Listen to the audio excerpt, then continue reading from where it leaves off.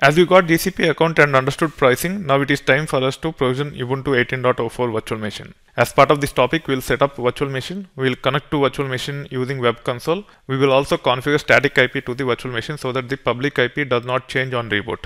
All these three steps are very important. You also make sure that you take care of all these three things. That being said, you can go to the Google Cloud platform. This is how it will look like with respect to VM dashboard. If you are not on this dashboard, if you want to come to this dashboard, you always click on this sandwich icon to go to the sidebar, go to compute engine, and then go to VM instances. It will take you to this dashboard. Now, there are multiple ways to create virtual machines. If you have not provisioned any virtual machine yet, there will be a big button here to create virtual machine. You can click on that. However, if you have virtual machines already, you can actually click on this create instance to create a virtual machine. A virtual machine in GCP is not just the resources which we have seen, such as memory, CPU, storage, etc. It also includes the operating system. So let's say demo lab. This is the name of the virtual machine. Now you can actually scroll down. We are interested in 4 vCPU, 16 GB RAM, E2 standard 4. You can see here. This is what I have picked under standard. The second one, E2 standard 4. And then you can actually change the persistent disk size. I want to go for 60 GB. With respect to operating system, I want to use Ubuntu and the version is nothing but 18.04. If you want to use latest version, you can pick the latest version also, but this is the most popular one at this time, Ubuntu 18.04 Bionic. You can select this and then you can scroll down.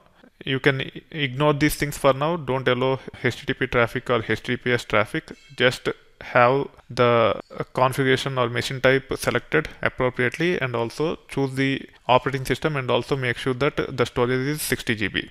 You can see that new 60 GB standard persistent disk and image is Ubuntu 18.04 LTS. LTS stands for long-term support. Make sure that you choose these things.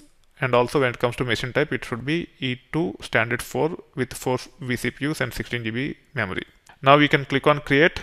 It will take care of creating the virtual machine for you. It will just take a minute or so. And once the virtual machine is up and running, we should be able to connect to it in multiple ways. One of the way is by using web console. We'll see how to connect to this virtual machine using web console once it is started. Now it is already started. You can see the public IP address here.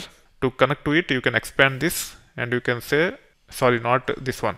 This is primarily to go to the other details. You can expand this and then you can actually say open in browser window. It will take care of launching the console using the browser and you should be able to interact with this virtual machine. It might take a bit of time. For now, I am just closing this. Let's go to the agenda. We also want to configure static IP to the virtual machine. So the way you can configure static IP is by going here.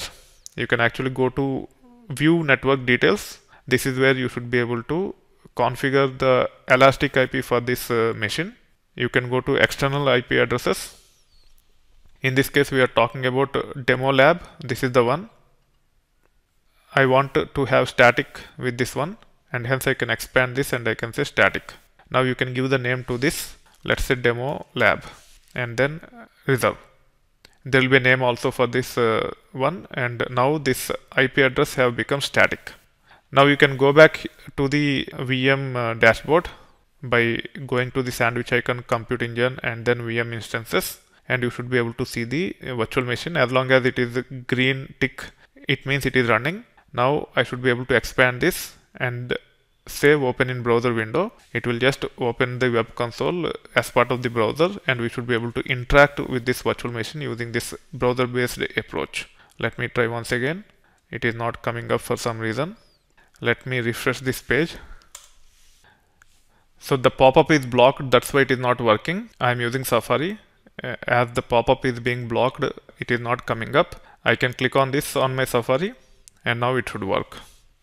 If you are using some other browser such as Chrome or Firefox or Internet Explorer, you should be able to figure out how to unblock the pop-ups and you should be able to see the console like this. Now I'm in the virtual machine with the Ubuntu operating system in it. I should be able to leverage Ubuntu based approach to actually install the softwares I require to use this virtual machine. For the learning purpose with respect to Python, if you want to set up Jupyter, you just have to understand what all things that needs to be installed, and you should be able to access the Jupyter based environment through browser from your machine once they are set up by following the required steps.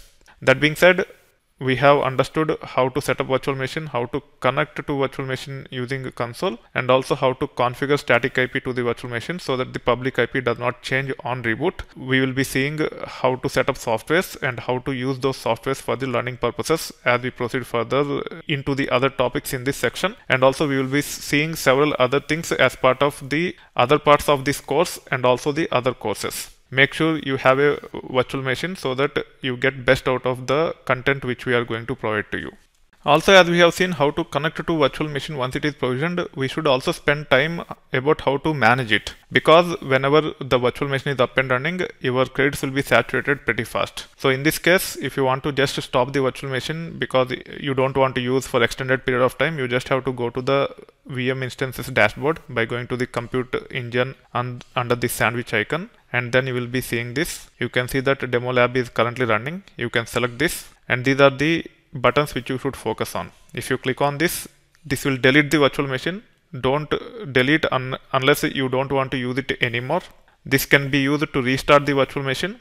This can be used to suspend the virtual machine. I'm not 100% sure what is the meaning of suspend, if there will be any costs associated with suspended virtual machine. If you just want to stop the virtual machine, this is what you should be using. So if you click on this, the virtual machine will be stopped. Now you can see the pop-up here. If you want, you can check this so that the message will not show up again. But in case you want to avoid accidental shutdowns, you can deselect this and then you can click on stop.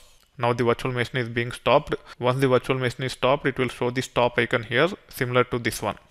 So the colors of these icons have meaning. If it is green, it means it is up and running. If there are any errors, typically it will be in red or orange. If it is gray like this without any state, that means it is in stopped state. Now you can deselect this and you can see that all the virtual machines are stopped. If you want to start this virtual machine again, you can click on this and you should be able to click on this start or resume button. It will take care of starting the virtual machine. Typically we will be using these two buttons. This is to stop and this is to start. Make sure you stop the virtual machine when it is not being used so that your credits are not saturated fast or you are not charged unnecessarily.